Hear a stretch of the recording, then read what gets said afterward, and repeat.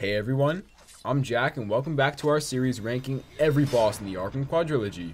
After a rather unmemorable visit to Arkham Island, this urban mega prison put a new twist in the formula Asylum created and set a higher standard for future bosses. The improved combat and revamped predatorial systems added much depth to a rather pale set of villains and elaborated on the terrible boss index Arkham Asylum left behind. With that out of the way, let's hop in with one of the biggest letdowns in the series. You're next on my list, Batman. When discussing F-grade bosses, this blundering klutz of a marksman is my go-to example. What makes him so awful is not that it's at most 20 seconds long, nor that you don't even fight him, but rather he's a terrible sum up to what came before him. A one-tap takedown on a random rooftop with no emotional or atmospherical strings is the best way I can put this, and from a Predator standpoint, Deadshot was an absolute failure as well. There was a lot of expansion they could have done as well, such as ricochet bullets, better scoping, or a more advanced and challenging path to him, but as he was uninspired and unoriginal, so I digress. Looking back, if the devs did something similar to how he was done in Origins, it would be a lot more competitive in the top 5. But I think he suffers from a small time frame in development between Asylum and City, so he sucks. And the judgment is death. Without question, the most underdeveloped boss I've ever seen, Two-Face is really bad. To get it out of the way, I'm not talking about Harley Quinn because her achievement has like a 1% completion on Xbox, and fair warning, you're missing nothing. It is the exact same thing in a different arena, and instead of playing as Catwoman, you're playing as Robin. Now, back to Two-Face. Now that we've prefaced, I've got something big to admit. I got zero clue how to do this fight, and evidently I'm not alone, considering every single tutorial on this boss is different in some way, shape, or form, and it only furthers my point about how unclear the design of this fight is. To be frank, my go-to strat is to beat him up and tank the bullets, which is quite ironic as this was built around Predator. Predator's basically impossible though because your silent takedown makes Two-Face shout for help, resulting in a swarm of bullets from his crew. Come to think of it, the true difficulty doesn't come by way of Two-Face, more so his henchmen. As a matter of fact, Two-Face alone is a piece of cake. I rarely get hit by him because he shoots at a reasonable pace for an RPG and his AI is very primitive, so it's easy to avoid him. On the contrary, his crew spawns infinitely, are maxed out on AI, and do not miss a shot. They make up for Two-Face's laughable ease via staying in close proximity throughout and also dealing an absurd load of health if you get caught in their crossfire. Your only chance at getting away once you take him down is running, because yeah, the room is full of gargoyles, but they get randomly shot out once you inevitably get spotted, so it's best to just avoid them anyways. Retrospectively, this could have been a really good boss if they had just made Two-Face more formidable by himself. I think it would have been real interesting to see him alone with a wider array of moves in comparison to stuffing the room with extra bodies. I could keep going on, but you get my point. Let's move on to something a little better. When you wake up, you will be mine. It is pretty amazing how a combat map is higher than 2 legitimate bosses, but that's about where the praise ends because sure, Mad Hatter is number 9, but he beat out Dumb and Dumber, so there's not too much to brag about. The main issue I have and why he's in the 9th slot is due to how little substance there is throughout. Personally, I believe the fight should have been a segment in an overarching mission such as how he was done in Origins instead of being the climax to his story. It also doesn't help that all you do is get into free flow and bounce around like a pinball, one-tapping basic enemies in every minute or so Mad Hatter. That being said, I wouldn't expect too much from the guy because historically, he is more of an atmospheric character than a physical one, but it was admittedly underwhelming to rinse and repeat the same thing 4 times over. Luckily, I think we've moved past rock bottom in this game, so it can only get better from here. This is hardly a surprise. I always knew I was better than you. While being almost the exact same as Deadshot on paper, Riddler was at least original and there was an obvious lack of disappointment which puts him up so much higher. If anything, the racetrack was the one thing that prevented this from going in last because honestly I found the racetrack to be surprisingly difficult and I actually died a couple of times. But after a bit you'll notice the AI is always the same, so you catch on pretty fast. In terms of the consistent AI, it's actually pretty lousy from my point of view that it's the same thing over and over, and just like Deadshot, there should have been more to do than just waltz on under him. For example, there could have been either multiple routes or a few different versions of the actual track that switch if he spots you. No matter what, the ending was my favorite part by a mile. The Riddler was such a damn nuisance throughout the whole game, so to put him in his own trap was not only hilarious but felt really satisfying as well. So, for what he is more of an annoying and comedic character than anything else, it's fair that Riddler gets a pass in my book.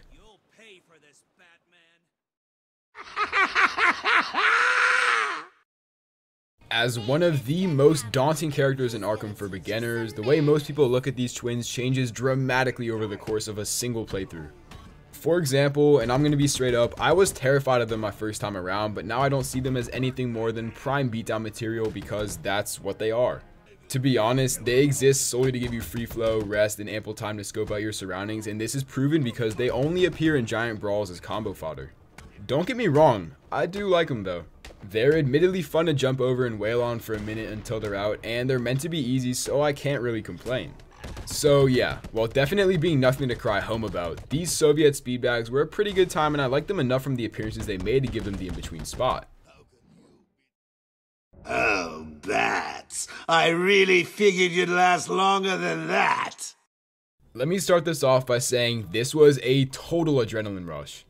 The second that chilling cutscene ends, you're getting mobbed by the Joker and his thugs, and the fight keeps adding to itself with additions such as Mr. Hammer, a Titan, and even smaller components such as the train. But the adrenaline pump stops right about there because yeah, it's fun and there's not a lot I would change, but that's really all that's going on. Just a massive cluster of varying enemies in a tight room. I'm truly sorry for the minimal amount of commentary on some of these, but I don't want to keep repeating myself throughout this video. Originality is something that's very important to me, and even as fun as he was, this clay counterfeit shouldn't go any higher than number 6.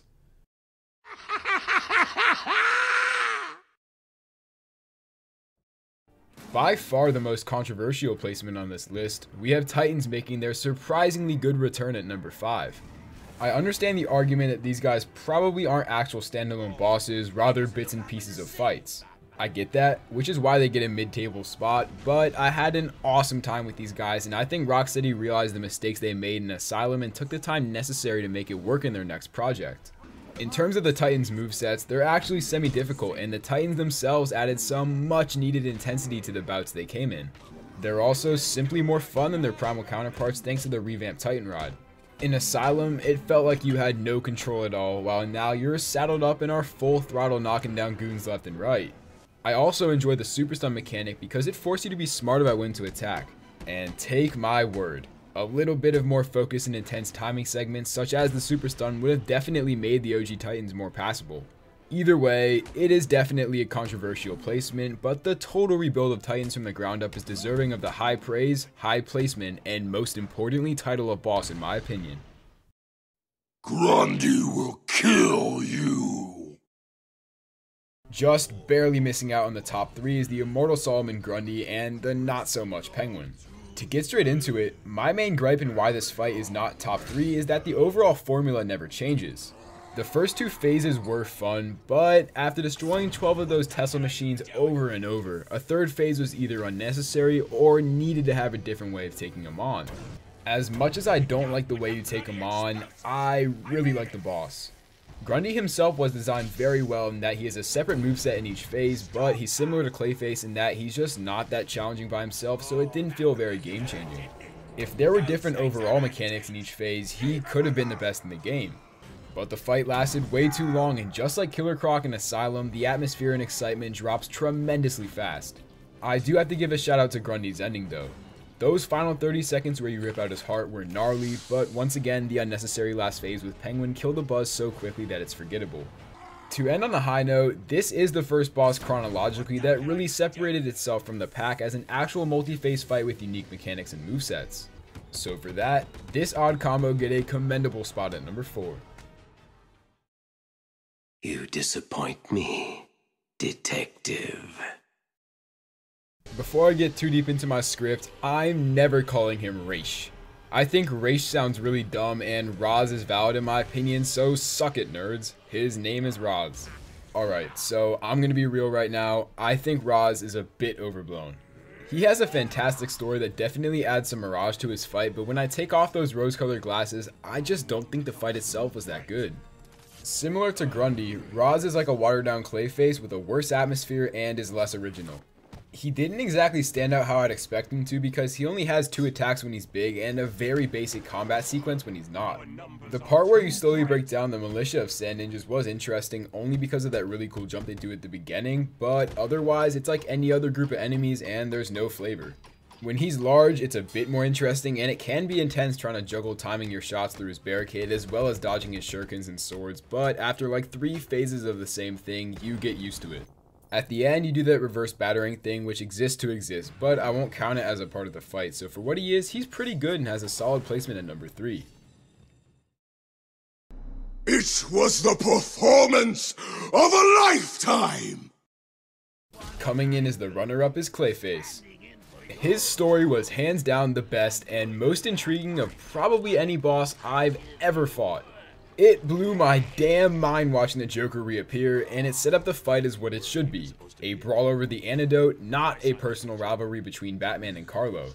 Clayface reminds me a lot of a Mario or Zelda boss. Now, he has a moveset in which all of his attacks are solely based around a single ability. He's very unique in that regard, but at the same time, he only has like 4 or 5 moves which don't vary too much from each other, excusing the ball. That attack is very well made though, because if you're good at knowing your surroundings, you would know to bait him into the bomb traps around the arena, dealing massive damage. This is where I stop the positivity, because the first phase beats out the second by a mile, which is why he's a silver medalist. The second phase felt rushed, as instead of difficulty through movesets and timing, they chucked in like 20 of those clay guys and called it a day. Chopping those dudes up with a sword was satisfying, but I can't commend it because it's so lazy. Oh, and I forgot to mention that the freeze blast mechanic is super off. Half the damn time I'll throw it dead center in his mouth and it does nothing, which is why I died back to back when he was 1 HP. Unfortunate, but as the second best out of 11, there's not a lot to be down about either. Death is called Batman. The undisputed champion of Arkham City is Mr. Freeze. Just like Scarecrow, for me this wasn't even close. One could vouch for Poison Ivy and Asylum, and I give it a fair chance, but I wouldn't even care to listen if anyone says Freeze isn't the cream of the Arkham City crop. What makes him so great is the original spin on typical stealth boss fights mixed with absurdly high quality, but let me further elaborate. He tests your limits of predators, skill-wise and knowledge-wise. He follows your footsteps through heat detection, which allows for a variety of takedown options if you bait correctly. The variety comes in the intricate arena design. Said arena was designed to allow up to 12 different takedowns, but there's a catch. After each takedown you do, he adapts to prevent you from doing the same one twice, such as how he'll freeze the pool if you electrocute him or turn on his jetpack if you take him out from behind. All in all, Mr. Freeze is my definition of boss perfection, something everyone else has miserably failed to achieve so far. Luckily, we found a pot of gold, and I'm gonna say it. This mad scientist is undoubtedly one of the greatest bosses of all time. Thank you guys so much for tuning back in for our second Arkham boss ranking. Making these videos have been some of the most fun we've ever had together, and we appreciate all the support we've received, and we especially appreciate you if you made it through the whole thing. Back to the conclusion, I think we've gone through the worst of the worst in the Arkham series in terms of bosses, so hopefully WB Montreal can live up to my expectations and step up their game in Arkham Origins. Also, make sure to check back in next week for Alex's ranking of the Paper Mario Thousand Year Door chapters. And with that said, deuces.